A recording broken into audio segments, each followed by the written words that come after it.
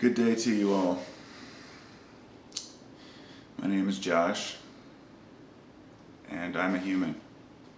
Hi, Josh.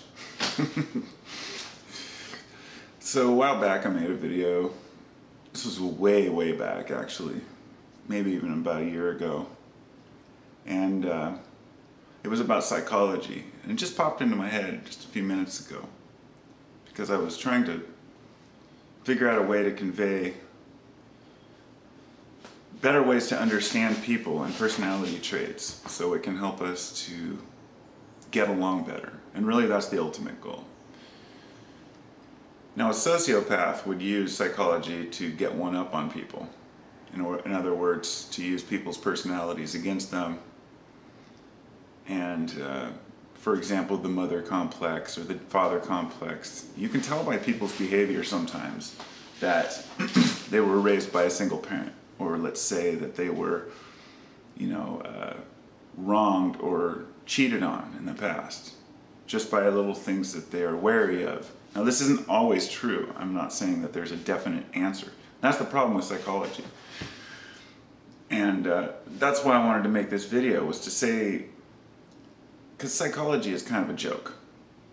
Like whenever somebody starts talking about another person's personality, I saw this on Family Guy the other day, and the daughter was talking about, or it was American Dad, the daughter Haley was talking about somebody's personality, and the other guy looks at her and goes, "How's that Psych 101 class working for you?" She goes, "Good. I've only been there a week and I already know everything about people." And that was a little bit of sarcasm to kind of supplement the reality of it, which is that a lot of people go to college to take a psychology class and then they walk out thinking they know everything about everyone. Now I took a psychology course by myself. I do home study and I'll use textbooks and stuff. And I got about halfway through it and realized that it's more or less BS. There's a lot to learn from it, and I'm not saying it's BS in the sense that none of it's true. It's BS in the sense that beyond basic psychology, you're not going to gain anything from it to help you, because you're going to start associating people with behaviors. And then the behavior will become the person. And then rather than saying it's Joe or Bill or Susie, we'll say, oh, they're an A, B, or C personality type. And we might even lose a friendship over saying, well, this person acts like this, therefore they're untrustworthy. It says right here in my book. And it's another example of how, once again, books can lead us down the wrong path. I've had people argue with me and tell me how bad books are and how reading is useless and you don't gain anything from it. That's complete bullshit. Reading is important, very important, because we've developed this language, and to be able to utilize it the way we do, to think and to process, we learn a lot from books, fiction or nonfiction. But when you start believing everything in a book, that's when the problems come. When you start taking everything verbatim, and this isn't just like a book like the Bible is a good example. You can't take the Bible literally, word for word, and expect, even if you do, you can't expect to understand what they mean by it. There's too much symbolism. In any other book, textbook, psychology book, anything, it's all the same. You can only take so much away from it, and the rest of it you kind of have to say, oh, that fits or doesn't fit sometimes. But reading only gets you so far. Reading is a supplement to life. I see reading a book as a way to learn something new to be aware of, and then to go out in the world and to observe it. And in that sense, college kids really get an attitude, chip on their shoulders sometimes. And it's always the old joke, the old college try, the old college this, college that. Kids that are in college, especially ones that are taking, very, I guess, quote, important jobs in society, that spend a long time in college and have to take a lot of courses, tend to kind of think they have one up on the world a lot of the time. It's because they're still young, too young to be humble, but they're old enough to have the education. So a college kid who's very wise in subjects of life and psychology and whatnot might be much wiser than their parent or an adult, that's, say, twice their age. But they're missing, so they kind of get this cocky attitude that, well, I'm smarter and parents are just dumb, and the older generation has just failed and they're stupid. That's just not the way it is. The older generation has many stigmas that are attached to it from, that they brought forward, but no matter how programmed you are, even as an adult, you can still find a way out.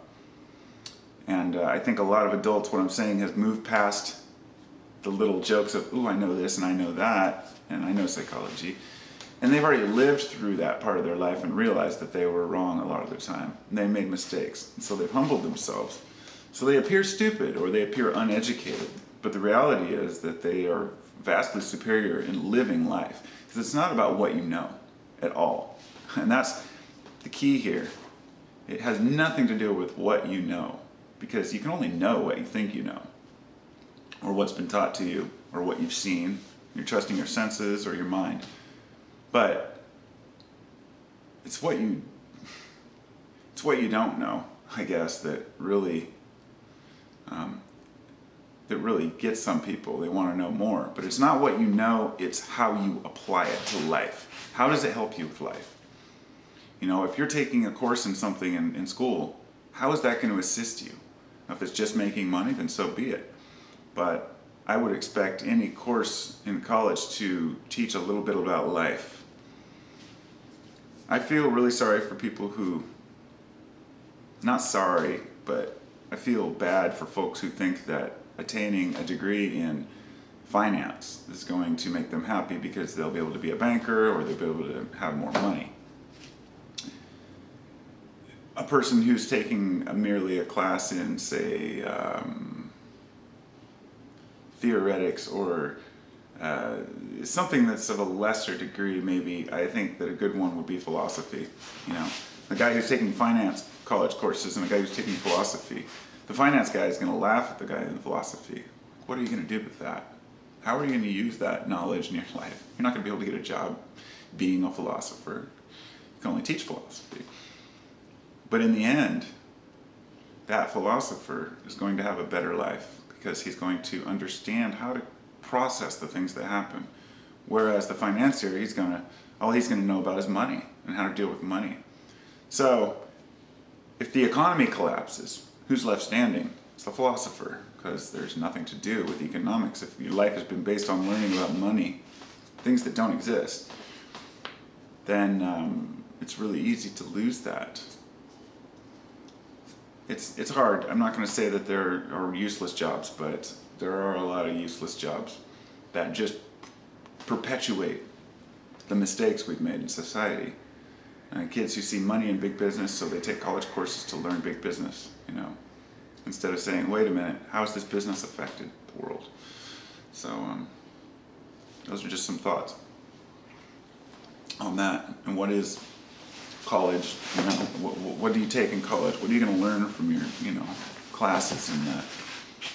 If you are young and you're still going to college or you're still getting ready to, I urge you to really consider how these things are going to affect the rest of your life, because the most important things I've learned have never been book smarts.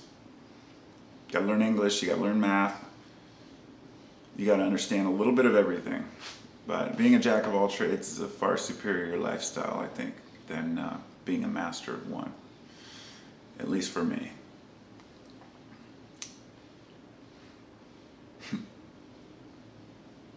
Guess I better get up off my ass and start working. I know who you are. I know all about you because I took a class about people.